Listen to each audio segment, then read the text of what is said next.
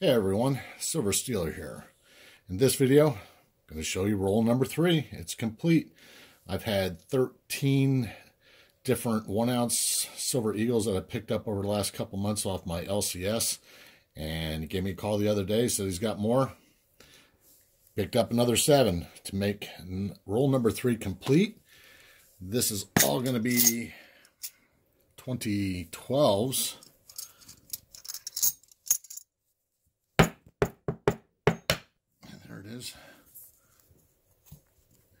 And there is 7 more 2012s, bringing that total up to 20.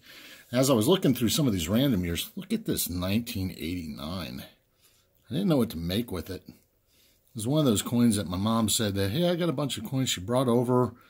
It was in its own capsule, not a U.S. mint one, and it's just shinier than can be. I wonder if it was proof that somebody broke up one day. I don't know.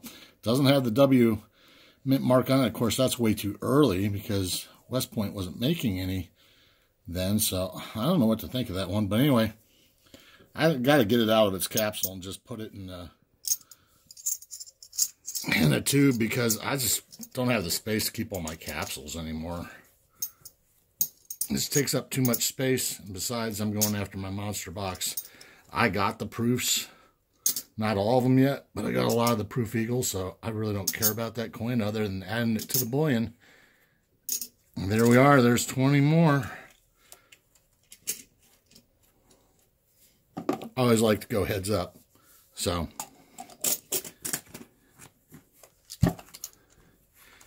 my LCS has been selling these to me for $1.75 over spot. And that's not a bad deal. There you go. There's 3 full rolls now. 22 more to go.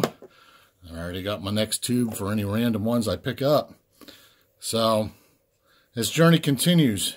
Remember to like, subscribe, and all those other good things. I'll see you on the next video.